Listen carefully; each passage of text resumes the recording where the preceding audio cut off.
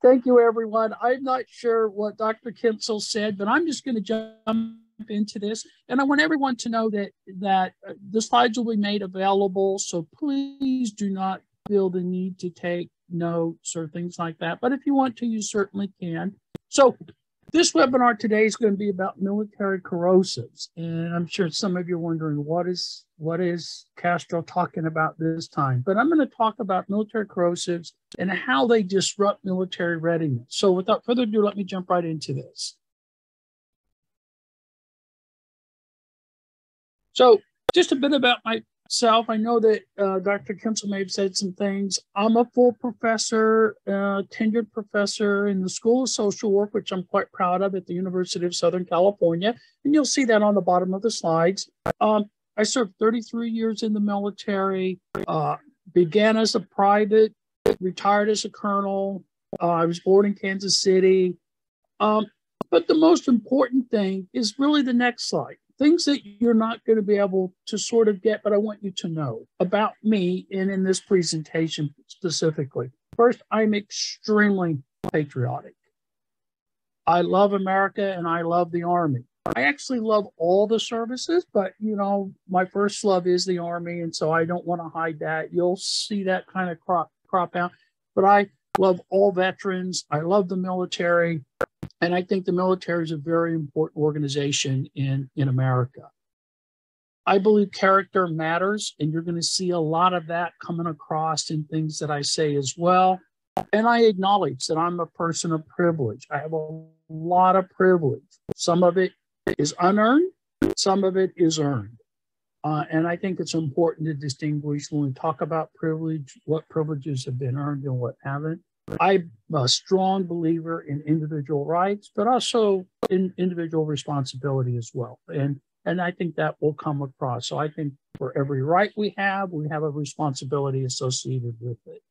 I also believe that opinions and beliefs are only valid if they can be intellectually defended. Okay, and that'll come up more. Everyone makes mistakes. I'm going to make mistakes in this talk. I will say things that you may disagree with, and that's fine. Let's just agree to disagree, or we can continue the conversation. If you have any questions, please just put them in the chat. I'm very, very team oriented. And so I think more is accomplished when we work together versus when we work as individuals or in small cliques or in small groups. So that'll come out as well. I identify myself based on what I do and how I treat other people. So my identity, yes, I'm a veteran. Yes, I served in the military. Yes, I'm a professor. Yes, I'm a husband. Yes, I'm a dad. But I really define who I am based on what I do and how I treat other people. So, purpose of my talk, as many of you know, the military, what's the purpose of the talk? I'm going to talk about military corrosives from the standpoint of military readiness. I will argue in this presentation that corrosives weaken the military, and it threatens its ability to fight and win our nation's wars. And you can see there, that's how I view the mission of the military. It's to fight and win our nation's wars. Corrosives can damage an organization at all levels, tactical, operational, strategic. While there are many corrosives that require attention in the military, I'm only going to focus on five that I've done a lot of research on. I've collaborated with other people doing research on. I'm only going to focus on 5. Here's my outline. I'm not going to go through it. But if you're wondering what are those 5 corrosives I'm going to talk about, you can see them right here. I'm going to talk about military suicides, military sexual assault, racism in the military, radicalization of service members and veterans, and LGBT discrimination in the military. Each of these are their own series of talks. So I'm going to just go over those very, very quickly and kind of show you where I think the key issues are and offer some possible ways to address them, but not a definitive way to address them. And then I'll end with a take-home message. So I'm going to go through these slides in the beginning kind of slowly, but then I'll pick up the pace. But again, these slides will be available to everyone. Whoops. I just want to just say that although I'm going to talk about these corrosives, these military corrosives, as they pertain to the US military, we must acknowledge, or should acknowledge, and I base this on my extensive experience, these issues many, many nations grapple with. And I have given a series of talks around the world before the pandemic, webinars during the pandemic, and I've been even traveling now post-pandemic, although I know we're still kind of in the pandemic, talking about these challenges, these obstacles, these corrosives that the military grapples with. And there's NATO work groups on each one of these topics as well. And one of them, which I co-lead with a colleague from the United Kingdom. So, I'm going to talk about some negative things. And I don't want to start talking about negative things in the military and in the veteran space without first acknowledging the positive aspects of military service. I'm not going to go through each one of these, but I do want to say, go right to the very bottom two. And that is, America is extremely supportive of the military and veterans. I can't emphasize that enough. As I said, I've traveled the world. There is no country, none, zero, no countries that support the military and veterans to the extent that the United States does. All right, I'm just going to leave it right there. We can disagree about that and discuss why I think that, but I think it's so true. The last bullet, the military is a great organization to work for. I'm going to talk about some things the military needs to work on. I don't want anyone to think, oh, he thinks the military is terrible. I love the military. And I think the military is a great, great organization to work for. I owe almost all of my accomplishments, one could argue all of my accomplishments, to the military and my time in the military and even post-military. So, and we can talk about that's its own talk in and of itself. These last two bullets all of these bullets are their own talks, but I just want to kind of get that on page. I think there shouldn't be any debate about any of these bullets. Okay. There are aspects of the military culture that transcends the U.S. culture. I'm not going to go into this in any detail again, but we all know the purpose of the military is to fight and win our nation's wars. That's it. That's the main thing. Now, the military can do lots of other things, and those could be humanitarian, peacekeeping, peace support, disaster relief, lots of other things. But the military doesn't exist for those other things. It exists to fight and win our nation's wars. And in doing so, it involves exposure to traumas, extreme traumas, on purpose. Okay, so you don't fight and win your nation's wars without exposing the service members who's doing the fighting to trauma. Okay, we all know about the hierarchical, the teamwork. Again, I still embrace that. And the unique military identity, I think, that we all have as well. Okay. So I've already mentioned these. I mentioned the 5 that I'm going to talk about today. There are others. A question mark. In my own mind, I can add 3, 4, 5, 6, 7, 8 others. I'm sure everyone on this webinar can also think about other ones that I'm not going to be talking about. That doesn't mean they're not important. It just means I'm not going to talk about them today. But if we want to talk about them in Q&A, please bring them up. Okay, so what are some causes? Why do corrosives exist? So I just listed 5. Why do these exist? So they're sustained by a combination of factors, all right? And so here's some of the factors that I think are common to all of these corrosives, and there could be others, as I mentioned. First is the failure to show dignity and respect.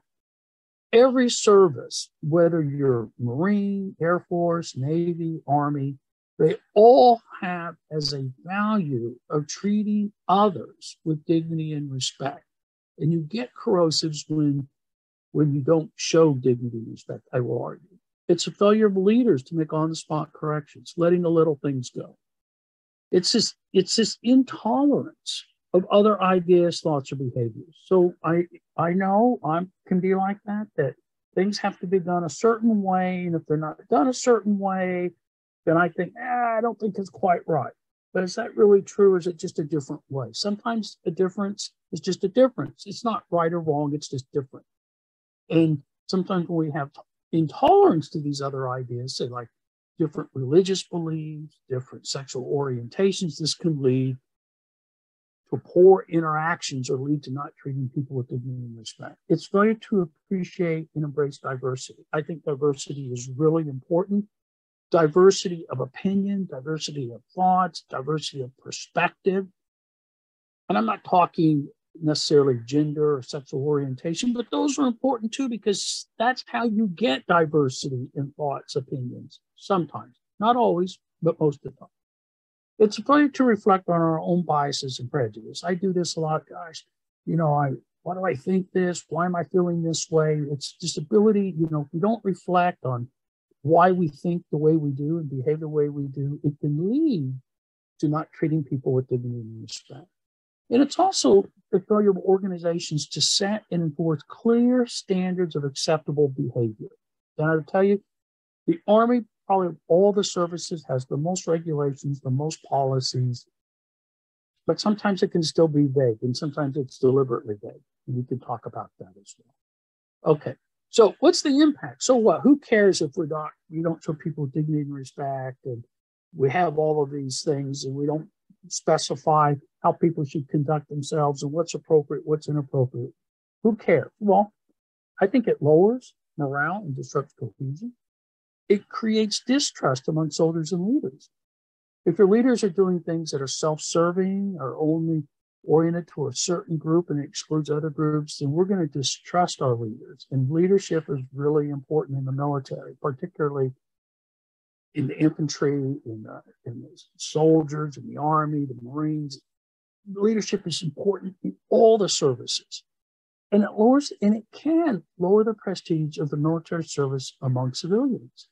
And I think when these three things happen, what it can lead to is the lowering of military readiness by reducing combat effectiveness, retention and recruitment.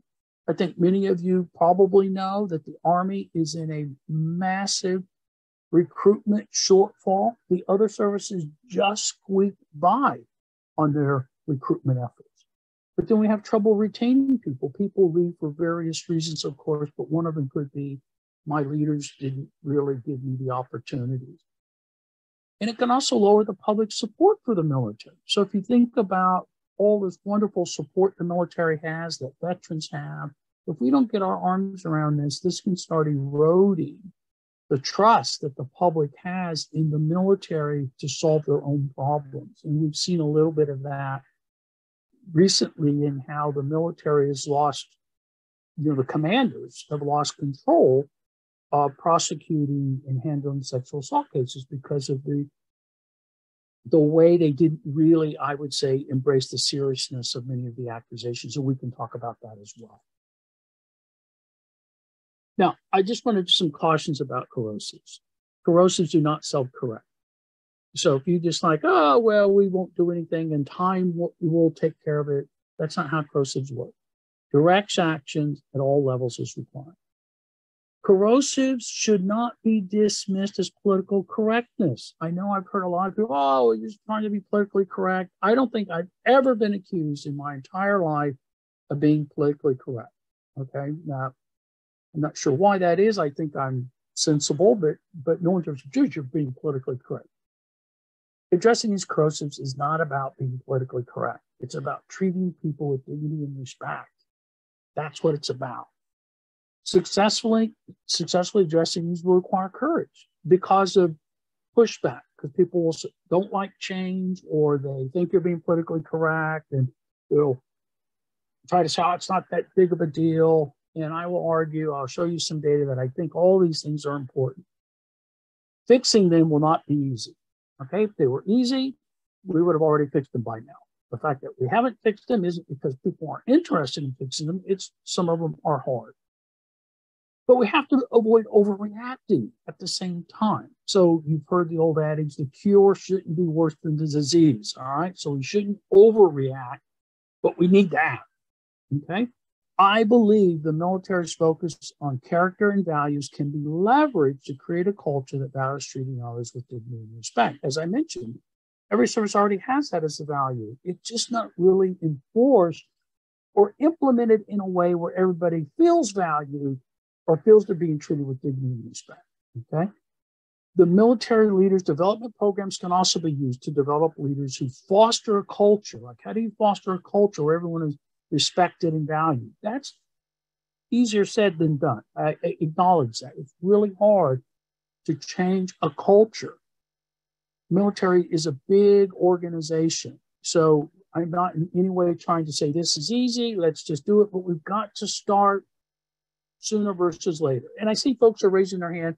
We're going to get to questions and answers at the end. I promise I will leave time for that. I will stop talking to address your questions and answers. So, but thank you. Please continue to type in your questions in chat. Just say, I have a question. That's all you need to do if you don't want to type the whole thing in there. Okay?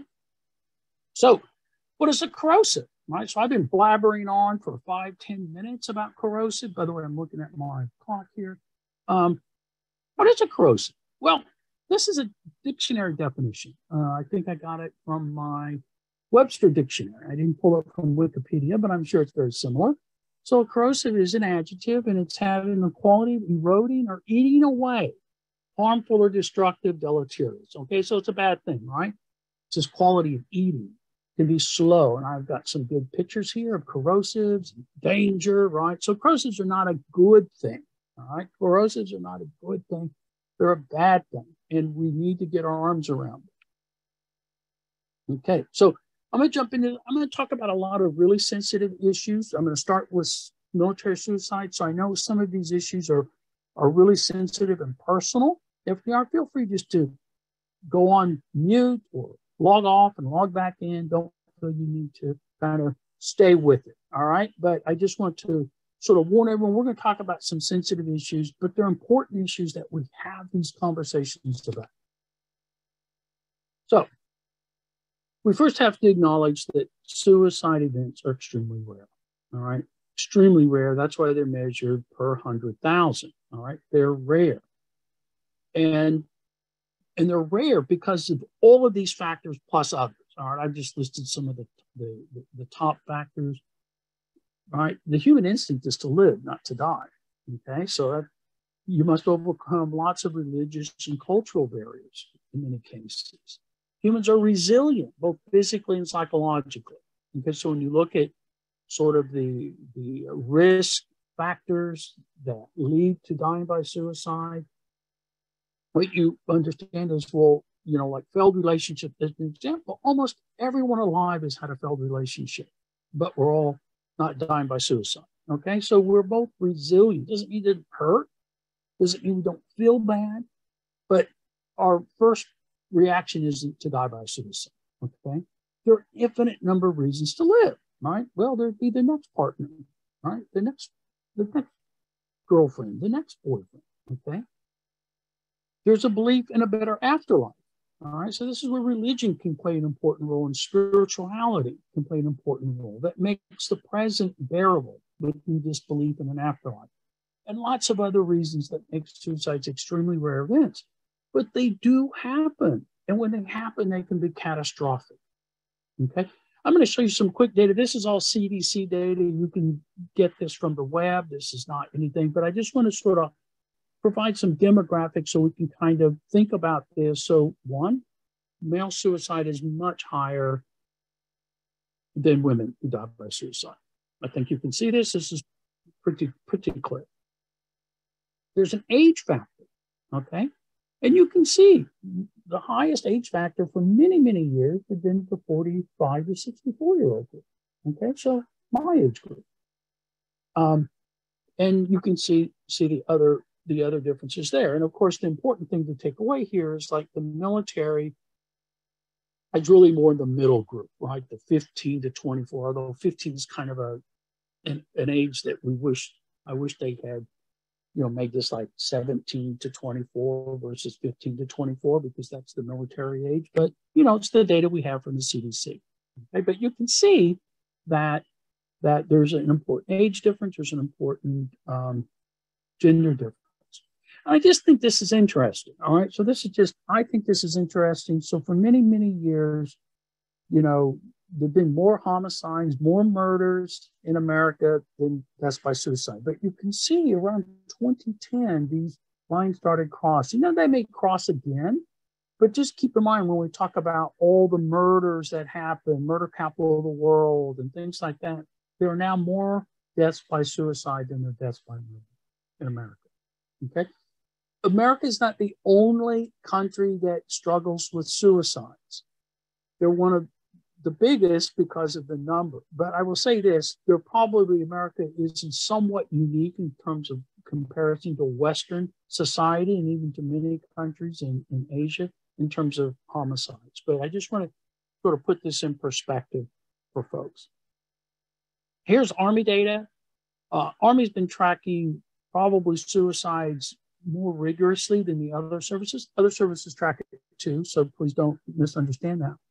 But you can see the Army has been on this increase for many, many years. Now, I just want to point out that this graph here starts in 2008, but I have data that goes back to the mid-1980s where it's a third of this number. So this number just didn't start rising in 2008. This number, suicides in the Army, started rising in around 2001. So a good 6, 7, 8 years before this. And I just want to highlight that before that, the numbers were much, much lower. And in fact, historically, until the last 20 or 30 years, at some point you have to stop saying historically, but at one time in the military, suicide rates were half or less than what they were among civilians. And now they're on par, and in some years even higher. So this is a huge problem. I'm not going to say it's getting worse, but it's worse, and we've got a lot of work to do on it. Okay, this is just the veteran. I think we all know about veteran suicides. They're coming down. All of these numbers can fluctuate. I think we know that. The deaths among veterans and suicide is really problematic, and I think many of us know that the VA and the nation has been focused on suicide prevention for a very, very long time. This is just another slide showing from 2001 to 2019, and you can see it coming down. And we hope, again, these are whole numbers. What you really want to see it is per 100,000, so you can make direct comparisons. But this puts the numbers in real perspective. We're talking 6,000, 5,000 to 6,000 veterans dying every year due to suicide. That's just, you think about that, and you add these up over time, you're talking large cities of people dying by suicide, but they're all veterans. So the point here is there's an active duty problem with suicides, and there's a veteran issue with suicides. So, and there are lots of things that often doesn't get counted as suicides, and this is known for those of you who study suicide by proxy, and that in the military, the equivalent would be deliberate and exposing oneself to enemy fire without trying to actually achieve an objective, or committing crime, so the police kill you. There's a whole kind of spike in the literature on this in the mid to late 80s, early 90s. Or there's engaging in extreme risk-taking behaviors, right?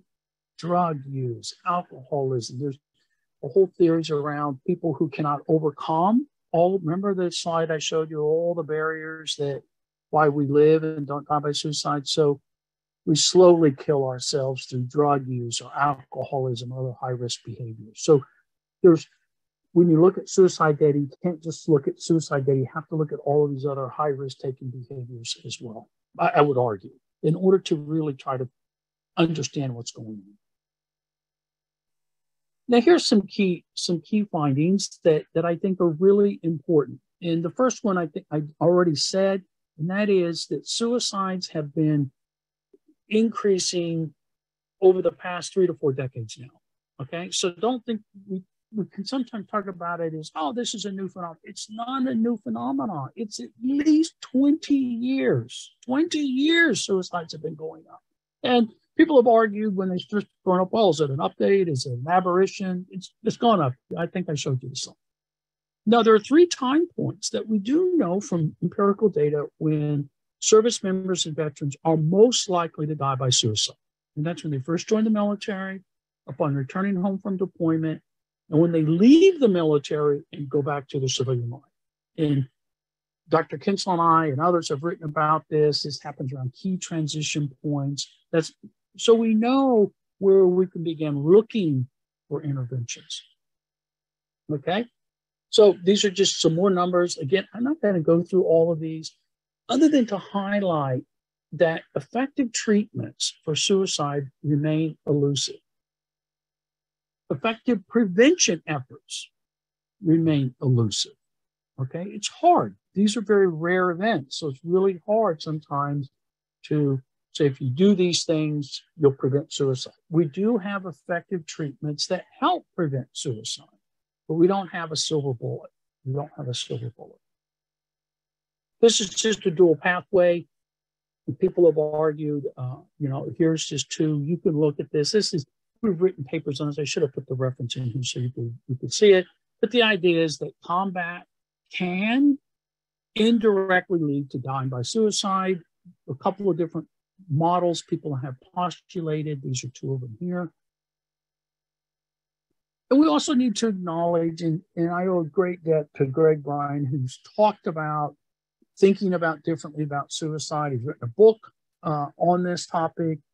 But we all have dark moments, right? These are sort of using a Stoic philosophy. We have these dark moments where we pain, belief in others. So I'm not going to go through all of these, but I think the point is that we need to acknowledge that people have these dark moments. I mentioned some of them, and help them, give them the skills to navigate through them and to help people navigate through these dark moments. And you can see they vary for lots of reasons when we look at why people die by suicide. It's failed relationships, beliefs that they have failed to uphold the values that they believe in. This is the moral aspect, the social aspect, the fear of rejection, lost girlfriend, boyfriend, debt, getting caught committing a crime. We see people dying in jail all the time, from criminals. So these are the dark moments that we want to help people get through.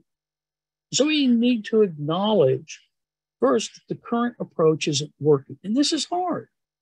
This is hard. The military have been grappling with this. I just mentioned 20, 30, 40 years and not really making much success, but hoping next year will be better. And I would just argue that hoping like that doesn't really help, okay? Also, we have to acknowledge that not every soldier, not every service member who's considered dying by suicide has mental health disorder. Often, they have a mental health disorder. Most do not have a mental health disorder. But it gives us comfort thinking, if they have a mental health disorder, then that's why they die by suicide. But I just mentioned lots of other reasons that don't have to. And we have to accept that these dark moments appear for everyone, okay?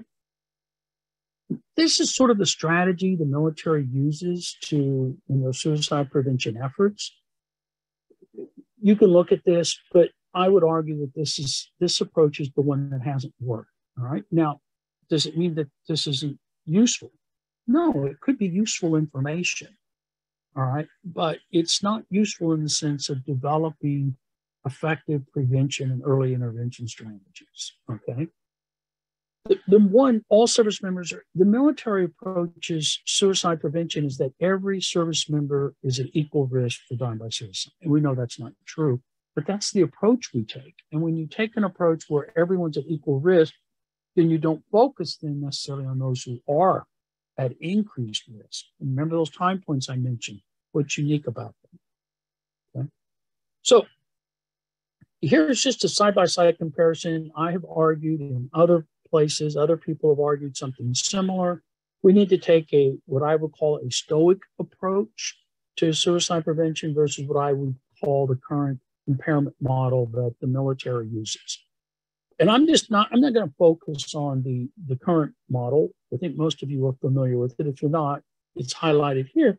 But I think you have to take a strength-based approach. You have to focus on building character. You have to build valuing life with honor. We need tailored skill development. So not a sort of one size fits all. We need to emphasize cohesion and mentoring.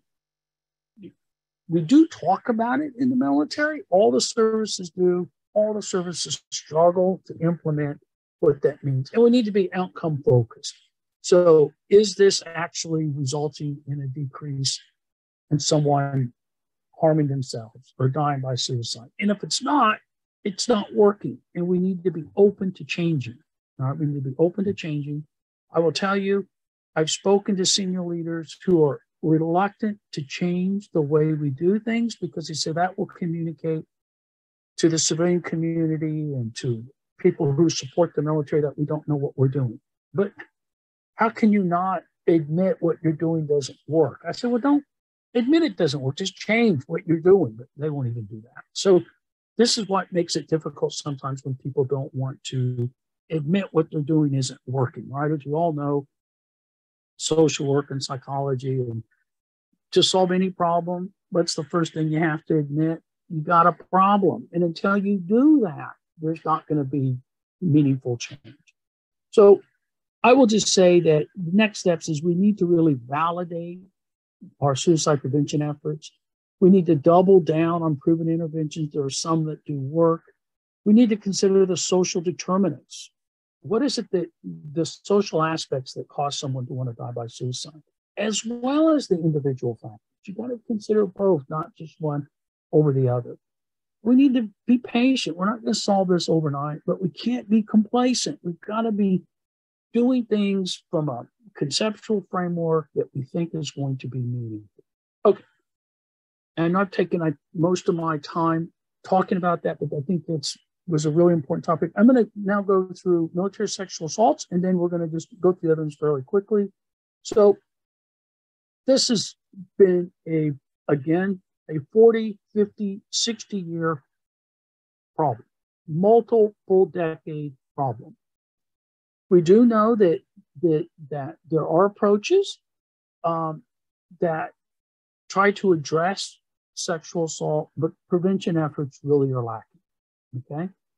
And the military, I would argue, is at a loss for new ideas. Probably it's a loss for new ideas generally, okay? Focus still remains on detection and prosecution, okay? You want to detect the perpetrator, which is extremely difficult to do. And we want to increase prosecution. I just mentioned how the military, they're taking prosecution now out of the hands of the military and put it into an independent body.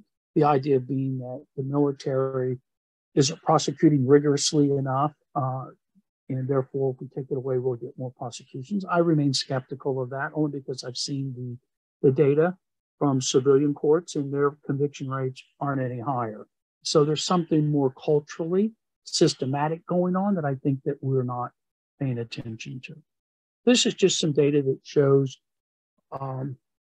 the incidence of sexual assaults from males and females compared to civilian and military. And this slide isn't to say, see, we're not as bad as anybody else. I think that's a flawed way of thinking about it. My point here is sexual assault is a cultural problem and it's a global problem, okay? I don't want anyone thinking, oh, only the military has problems with sexual assaults. Totally not true. There's problems in universities, there's problems around the world on this topic, okay? So please don't leave thinking only the military has this problem. It's a global problem. Doesn't mean the military doesn't need to solve it. They do. It's an important problem they need to solve. It's illegal. It's criminal actions, right? It's criminal actions that are being committed, both against women and men, but primarily women, all right? So a lot of people, well, don't forget about men. They're sexually assaulted too. I'm not, but let's be very clear. It's women who are more at risk for being sexually assaulted in the military than are men, okay? So this is just some data that we've collected with Dr. Sarah Kensel and I, just showing that sexual harassment is also very common in the military, and so is sexual assault. It looks like we may be making some headway in there, but the key is we've not solved this problem. We've got a lot of work to do, okay? this is just some data that I always like to remind people. Remember, I talked about transition into the military around suicide. Same thing with sexual assaults. 85% of sexual assaults among women service members occur within the first 2 years of military service. So what does that mean? I mean, when they're joining, they don't know who to trust. They're trying to make friends. And people violate that trust because it's normally a senior NCO, right? I'm going to, again, just the last bullet, there's NATO research groups on this because it's not just a U.S. problem. It's a national problem. It's a global problem, all right? So I just went, folks, racism in the military. Racism is not a new issue, okay? It's not a new issue. We've always had these undercurrents of racism in the military. It's not a new issue.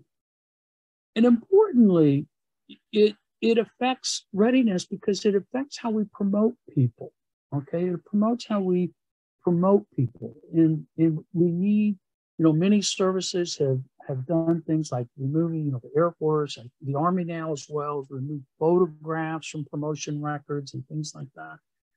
But it's more ubiquitous than that. It's the naming of Army installations after Confederate generals. It's not even Confederate troops, they're all generals. The ubiquitous of Confederate symbols that I know mean different things to different people. It's the disparity in punishment. There's some great research coming out that African-American service members across all the services are punished disproportionately more severely than white service members across all services. They're underrepresented promotions, I've mentioned that.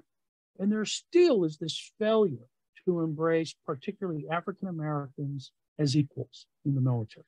And lots of folks are starting to work on this. It's a very sensitive issue. People think, again, you're just trying to be political. These are facts. You can look at the promotion rates. You can look at discipline and how discipline is administered. These are facts. We need to treat people fairly, equitably, okay? Radicalization, it's a fairly new focus, but there's always been some element of radicalization. Now, is the military radicalized? No, it's not. It's not. They did a big study in the Army, particularly. Maybe it was across all DOD, across all DOD. They found about 200 incidents of radicalized behavior. And people say, well, see, that's not very much. Just 200 across 2 million people, that's not bad. You have to keep in mind, though, some of these incidents can be so severe they can be catastrophic. Okay, so 200 is a lot. All right, we can minimize it. We can view it from one angle. Well, it's not very many given how many people we have, but depends on the 200 actions, right? So we need to imply there are even 200, because if there's 200 people acting, how many people think it's okay to do? How many people support them doing it? Okay, you can see the circles get bigger when you start thinking about it just a little bit differently. Now, this is some early work that we have done looking at mass shootings, and you can look at the number of veterans, the number of active duty, you just kind of see where they align. And then you can see what were the motivations, okay? Only 15% were mental health. Most of them were terroristic, trying to change something. Some were for revenge, power, profit, very little for profit, okay? Then, people who usually join the military aren't joining the military to make bazillions of dollars, right? Because they know they're not going to make. So it's usually for ideological reasons or for power reasons. And that's really what we're trying to point out here. These are just some historical markers of sort of insensitivity or racial sort of underpinnings or anti-government underpinnings that we've seen in the military. And it's as far back as we've looked, which is the Civil War, and we're all familiar with the KKK, the Ku Klux Klan.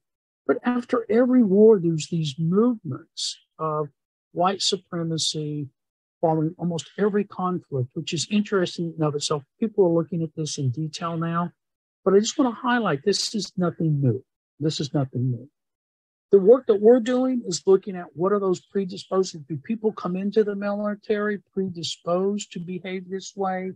Or is there something about the military service? Or is there something about how veterans transition back that makes them more susceptible? Okay, I think I want to argue, I've got biases. My bias is the military doesn't teach people to be radicalized. Okay, I know there's some who think that. I just told you I love the military. I think the military is a great organization. I think that when veterans don't have good transitions out of the military, it makes them more susceptible to recruiting and other things like that. There are some risk factors, potential threats that could exacerbate this. The lost war in Afghanistan, the implementation of DoD extremist regulations. For those of you who haven't seen them, I'm happy to share those. And then you get things that are potential and actual. Like there's folks who postulated that the non-compliance with COVID-19 vaccination, which I think is a blip. I don't think it's a real issue. But how do we respond to violations of extremist regulations?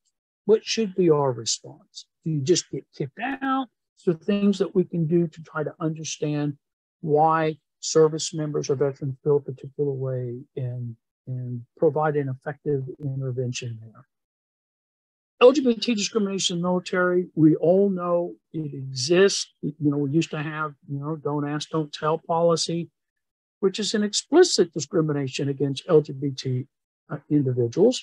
And some people still say it's still lingering. These are just headlines that anyone can Google and clip these headlines. There's lots of headlines. And this, again, I just want to emphasize, these are issues that transcend the U.S. military. There are NATO working groups on all of these topics to get our arms around them. So what does it take for people to feel wanted and accepted? And this is a topic that we've looked at in some detail.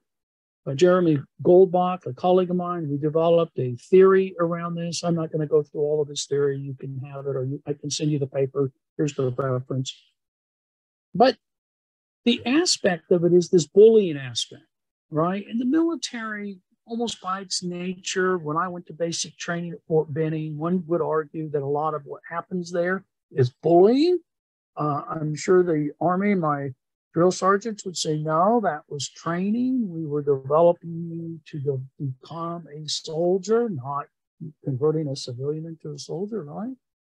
But bullying is different in that it's an abuse of authority. And by the way, it's a crime in the military. In all the services, it's an abuse. And bullying happens more than once. It's not a one-off. It's just constant, continuing, with no identifiable endpoint. It usually ends either when the bully or the service member moves to another location. All right. This is when you thank God that we have people who rotate to different positions, because otherwise, if you were a civilian, you'd be stuck with that person. And workplace bullying, by the way, has been an ongoing research topic in the industrial organizational psychology field for decades. All right. So this, again, is not a unique characteristic, but to the military, but it's something we've got to get our arms around. We can't say, well, they do it in civilians too, so why should we worry about it? It's wrong. Bullying is wrong no matter where it happens. Sexual assault's wrong no matter where it happens. Suicides are destructive no matter where they happen. Radicalization can be disruptive no matter where they happen. So simply saying we're not as bad as somebody else, we've got to avoid that. And that's unfortunately, a common way that we don't have to change. Well, I'm not as bad as everybody else, therefore I'm not going to change. All right. Now, again, there's lots of means of different bullying. You can do it by spreading rumors, by isolating people, withholding information, things like that. And I'm just going to jump to here and show you that when you look at bullying, surprisingly, lesbian, gay, and bisexual service members are no more likely to report bullying scores than non-LGBT service members, but transgender they are. So, hazing and bullying are prevalent. It's still very common. All service members reported being bullied or hazed during the military. Over a third of all service members reported being bullied or hazed during the military service. So think about that, a third. Transgender service members, as I already mentioned, are more likely. Just keep in mind, it's widespread. It's not localized to a particular group, even though non-LGBT service members aren't any higher. It's still high, and it's still high among non-LGBT as well. So we just need to stop it. It doesn't help. It doesn't build anything. It doesn't build cohesion. It doesn't build morale. It destroys morale. And it's a cause for why people leave the military. I'm bringing it back to why these corrosives can be detrimental. So I just want to end here with this take-home message. I think this is my last slide, and we have about 10 minutes, hopefully. So corrosives weaken a military, whether it's Army or Marines, it doesn't matter. It doesn't matter if you're an American or a Brit or Australian or in the Chinese military or South Korea. It weakens the military. And we need to address them before it becomes catastrophic, right? We shouldn't wait until, oh, we're dead, right? We need to do it now. Dignity and respect are still the touchstones of good leadership and unit cohesion. Treating people with dignity and respect, people that you may not respect, but you still treat them with dignity and respect because they're human beings. Okay, you may not like your leader, but you don't lie about them. You don't steal from them, right? Just because you don't like someone. Okay, you may not have their same beliefs, but that's not a reason not to treat someone with dignity and respect. How we treat each other matters. Okay, I would argue that the most important thing and one of the foundations to well-being are our relationships and how we treat each other. Even people we don't like. I've been accused actually of treating people I don't like better than people I do like. So that's a bias I have because I'm compensated. I know cognitively I don't like you for a lot of reasons, but I tend to treat you better, okay? I don't know if that's true or not. That's just what people have shared with me, close friends have shared with me. And we have to avoid minimizing the problem. I mentioned a lot of that. They'll say, well, we're not as bad as the civilians. Well, we're not as bad as the Canadians. Well, we're not as... Right? That doesn't help us solve our problems, all right? Just because we're not as bad as somebody else doesn't mean we shouldn't be focused on these issues. So I'm going to stop there. Oh, here's my email. Feel free to email me your thoughts, your ideas, what I got wrong, what you liked about this presentation, and I'm happy to engage. Okay, I'm going to stop the sharing and we'll go to the questions and answers or questions and see if I have any answers. So let me stop sharing. Stop sharing. There we go. All right. So what questions do we have? Emma, should I just... So Carl, your first question is, do you feel that as a former enlisted SM, you had better insight to the enlisted ranks than those who were not prior enlisted? Well, of course I'm going to say yes, but, the proof is in the eating of the pudding. I always thought the proof was in the pudding, but my wife, who's British, said, no, it's proof is in the eating of the pudding. So when I became an officer, I'll never forget something my first sergeant said to me, and I did the Green to Gold program. And for those of you who aren't familiar with the Army, that's where an enlisted soldier, the Green, can go to the university or go to OCS, go to West Point and become an officer. The gold being the butterball, right? The little butterball. And when they first rolled out this program, it was voluntary. It's still voluntary, but they didn't get enough volunteers. So those of you in the Army, you know exactly where I'm leading with this. So I was voluntold. My first Sergeant Steele, volunteered me to go to Green to Gold. At first, I was thinking, wow, first sergeant volunteering me to do this. And then I thought, wait a minute, maybe he's trying to get rid of me, right? So you can overinterpret these things, but I'll never forget what he told me. He said, Castro, don't you ever forget where you come from and what this Army's all about. It's about the infantrymen, all right? Now, I've since broadened my perspective. It's more than just about the infantrymen. It's about armormen and field artillery and medics and ordnance and signal and personnel, all of us working together is who it's about. And, as I got older, it's about all the services. It's about civilians, too, that support the military. It's about contractors, right? So as I gained an experience, but I always tried to stay in touch with what soldiers are thinking and doing. Okay, what are they thinking and what are they doing? Because it is about them.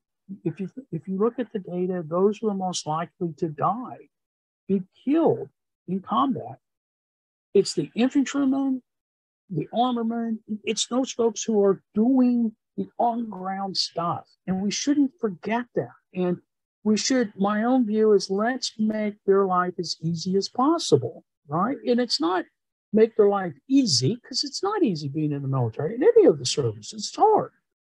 But I'm a big believer in preventing unnecessary suffering. I tell folks that's what we do as social workers. We save lives and we prevent unnecessary suffering. Some suffering is necessary, all right? It just is. But a lot of the suffering we could prevent. And that's what I really focus on. Let's prevent the unnecessary suffering. But yes, I do think you have to care about people in order to help them the most. So the most effectively, I would argue. So I'll stop there and we'll take the next question. I hope that answered your question, whoever asked that. But if not, we can continue that conversation. Next question is there any is there any research on suicides by family members? You know, there is some emerging. I won't say it's definitive. They just started tracking active duty dependent suicides about, I want to say 7 or 8 years ago, but they really started getting pretty good data about 3 years ago. I don't know if that's true for veteran family members, but we're just starting to get some data on that. But I wouldn't say it's, oh, and we know the following things and here's what we should do. But I would argue that family members have some of the same challenges as old folks do, right? When it comes to ending their lives and the challenges they have, these dark moments. So take a look at that dark moment slide. I think that helps us know how we can not train people, that's a terrible way of saying it. That's military language. It's not training you like a dog, but it's educating you to be able to engage in skills to help you through these dark moments, if that makes sense. That's a great question, though. Thank you for that. And Carl, the next question, it's actually a 3-parter. So is there potential for a suicide risk assessment that would be capable of directing interventions and peer support upstream and in real time? How important is this? And does that fit into the Stoic model? So I love the fact that you brought it back into the Stoic model. Thank you for that. If we're waiting for folks, and I'm stealing work from Greg Bryan again, and if we're waiting for someone to be in crisis before we help them, we missed the boat. We missed the prevention boat, right? He had this great quote on his website that says, if people who are in severe automobile accidents get great care, that's not prevention, right? That's treatment. And waiting for people to be in crisis is not prevention, that's treatment, right? Now, it's prevention in the sense that they may or may not die by suicide, but it's not prevention in the sense of helping them, giving them the skills to help themselves. And one of the things we know about Americans in particular and service members specifically is we like to do self-help. We like to do things that help ourselves. And you know, one of the things I've been a big proponent for is developing online access to material that helps people help themselves. Sometimes you need professional help, right? Sometimes you need a peer, the peer support, and that can be immensely useful. But those peer support folks need to be trained as well. And it is consistent with Stoicism. Now, I didn't talk about this. I have a whole lecture on Stoic approach to suicide. One of the things that the Stoics will say is you have to live your life with dignity. And sometimes Stoics would argue ending your life is the most dignified way to end it. Okay, and I know we have a hard time wrapping our head around that, but some cultures actually have this belief too. The most famous, of course, is the Japanese. When they disgrace themselves, they die by suicide. All right, and now I'm not advocating that, by the way, but it's what is those moments? What are those dark moments for them? It was shame, embarrassment.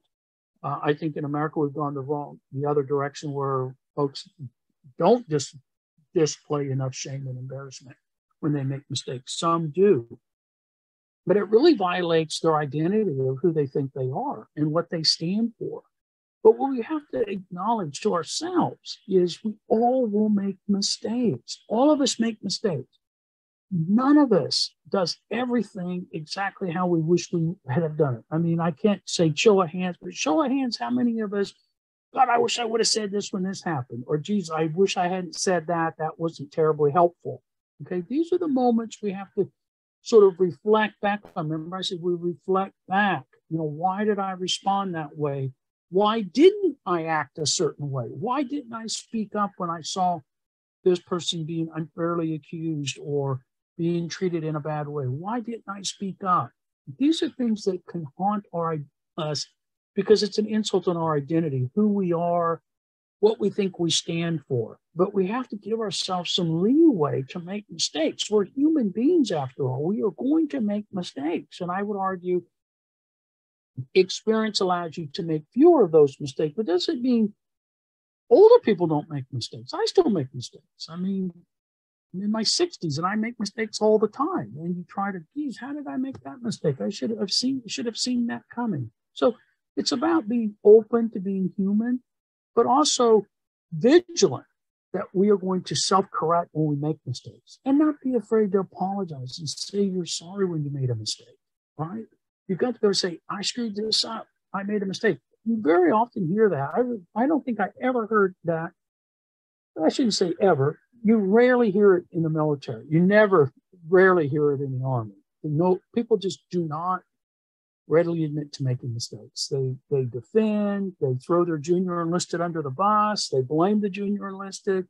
And the last person you should ever blame are people you supervise for mistakes. Because if somebody makes a mistake, clearly I didn't communicate my intent very well. Or I didn't communicate what would happen if you didn't meet my intent very well. So that's part of it. It's part of taking care of each other and working together as a team and underwriting mistakes as leaders. I mean, it's another whole lecture about the role of leaders, but leaders have to be willing and able to underwrite mistakes. I used to say, well, they have to be able to underwrite honest mistakes. All right. Well, if you make an honest mistake, I'll underwrite. Good leaders underwrite dishonest mistakes too, because they know people are human and they're going to do things that are selfish. We all do things that are selfish, myself included. But the idea is that's not an honest mistake, doing something selfish. That's a dishonest mistake. But we have to be able to underwrite those too. Does that make sense? So I can't say, but I hope I'm communicating. We've got to be able to underwrite mistakes, admit we're wrong. These are all Stoic beliefs, by the way. We're human. The goal is to not repeat the same mistake over and over again, right? It's to learn and be a better person and then be a good role model. This is where peer support can come in, being a good role model for others, other veterans, other active duty folks, a member of society. And the military does an okay job with that, but they could do a better job. I'll stop there.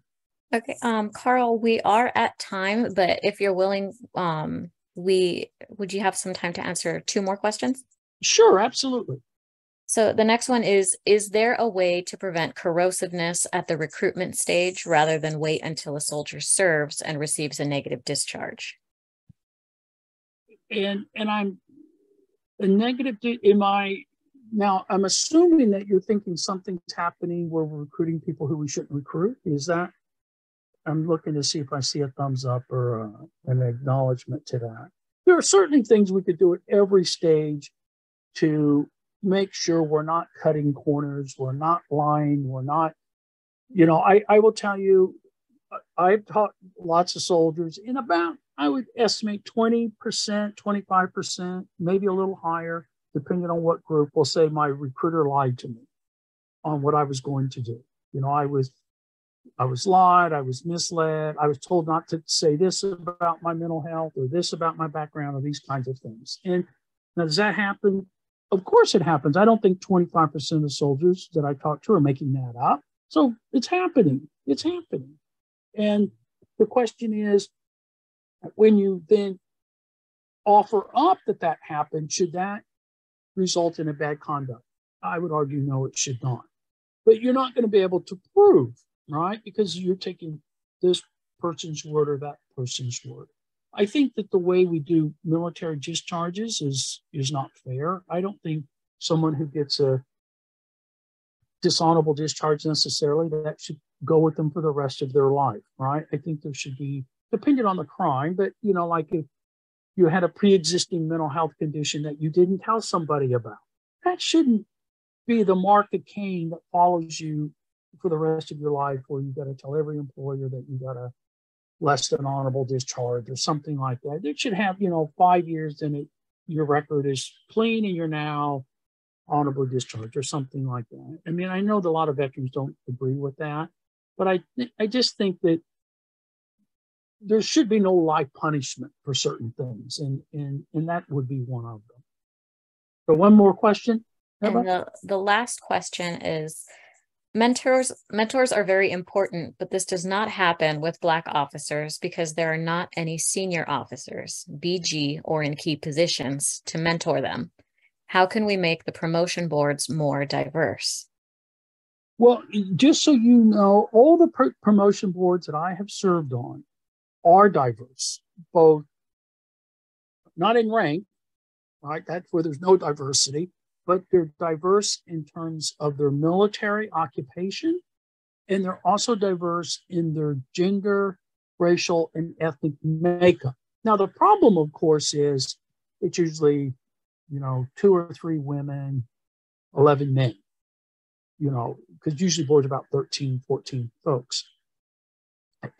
Or it'll be 1 or 2 African Americans, and then everybody else is white or Hispanic, or maybe we'll have someone from an Asian background, usually Korean or Vietnamese. So it's really difficult, right? It's really difficult to get the, if you will, the diversity that you would want.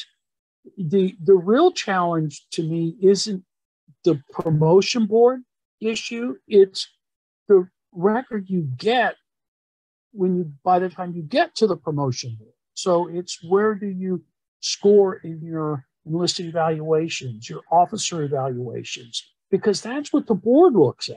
They don't look at anything other than what's written on paper.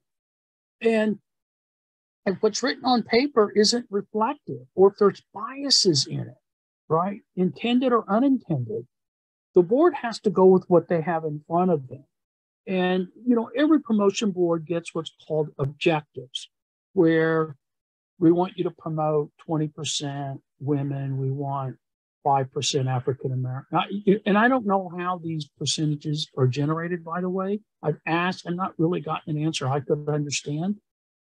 And every promotion board I've been on, they always come back and say, oh, you've met your objectives. But I never understood, well, did we succeed the objective? What do you mean we met our objective? So, one of the things of doing away with the photo was the intent was to help do that, right? So they scrub already, on promotion records, whether you're single or married, because there was the suspicion that married service members got an advantage on promotion boards. So your marital status is X'd out. So I don't know if you're married or not. And then they started Xing out your religion. So they would X out your religion because the idea was that, Protestants got favoritism over other religious groups, and they've X'd that out now. But I can still look at you and see what your gender is. And, and you can still see it because when they write it up, they say her, his, and that kind of thing.